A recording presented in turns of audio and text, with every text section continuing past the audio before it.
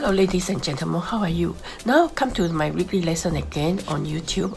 This week's topic is going to be called the transition to adulthood. Okay, now as a learner, they continue their journey into adulthood. There is an abundance of new things emerges like programmatic and philosophical, which are essential for an understanding of the underlying cognitive and emotional processes.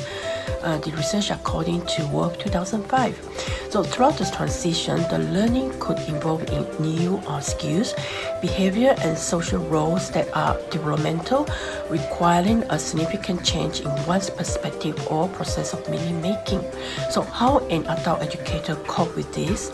So there are some helpful hints according to Merriam in 2005 as well. So number one, meeting the learner's immediate needs during the transition. Number two, promoting developmental change by challenging students things beyond. Number three is supporting developmental change by challenging the student to think outside their current frame of reference. So today's topic, I'm going to divide it into three sections. The first one is ageism, and the second one is Synod's three additional system of learning, and finally is spiritual transition. Okay, first ageism. So the widespread of ageism calls for adult educators to come forward to design, reach out, and plan programs for this age cohort. So according to Eisen 2005, he quote, "Be flexible and resourceful in combining educational concepts and techniques in new ways, and grabs the opportunity to help combat the widespread of ageism." Okay, now the ageism part is a short one. Now come to my second section is Synod's three additional system of learning. So Synod 2005 suggests three other systems of education which provide broader access for the learner to integrate his or her transforming self. Number one, he introduced shamanism. So what is shamanism? Shamanism is a traditional Latin American individual who has a skill to make use of objects such as feather, boiled eggs, drums, or eggs, to trigger learners' cognitive system for learning. So these objects help the client to interact with the traditional and social worlds with identity and existential meaning concurrent with his or her life stages. Okay, now second one, he introduced the Chinese medicine. So the practitioners use the acupuncture or acupressure or shiatsu, oriental herbology, or other bodywork systems to facilitate the locked and disturbed energy flow through a person.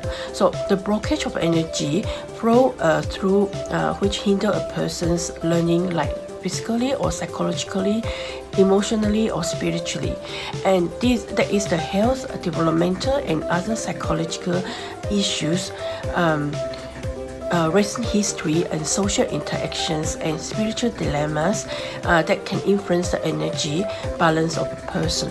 Alright, the third one that he introduced is meditation. So meditation, throughout the meditation, that is quietly sitting with focused attention and peripheral awareness of passing thoughts and emotions. One away the ideas, the feelings, and the images within one's body, and the process of meditation reduces stress and increases self-awareness, which psychologically and developmentally. So meditation also something to do with reflection from the past. Okay, now Wolf in 2005 suggests that there must be a time when we need to reflect on our past in order to have continuous learning. So a period of transition, which we call, and reflecting the old events can facilitate learners to differentiate meaning making and for growth. Alright. Also, by reflecting on the read journals, written narratives, and the oral story of life experiences, we can optimize our learning experiences. Alright. So this description is often a philosophy of life, a stance for meeting life's challenges. Now come to the final section of my topic this week is spiritual transition. So the creative experiences in art, music, and poetry can be a strong influence on spiritual formation and adult learning. So it also emphasized the outside hallway, which is inside a church where members could experience the accessible, private, and collective meaning, then reconstruct and reorganize in their perspectives. All right. So church music, that is the creative experiment, invites and demands to look inward, where spiritual formation ideas place. So spiritual learning and creative construction can help to inform further educational theory and research. Okay, now actually I conclude today's topic. Now in conclusion, today we have learned, number one, learning could invite in new skills, could help us to involve in new skills, behaviors, and social roles that are developmental, involving the significant change in one's perspective or process of meaning making. Number two, also we learn in transition. We are like travelers on a journey to a progressive place. Number three, we learn occasionally we need to look back to our past so as to embrace the new journey.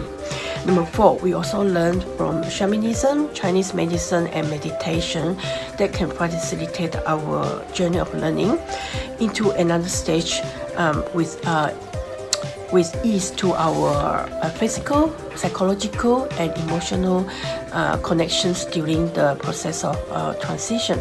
So finally, we also learn creative arts and music in the church serve as a facilitator in the spiritual development of individual learning process. Okay, let's conclude my today's topic on transition to adulthood. My next topic is using Bronfenbrenner's ecological system theory for observing how a child learns. Okay, stay tuned. Thank you for listening, and goodbye.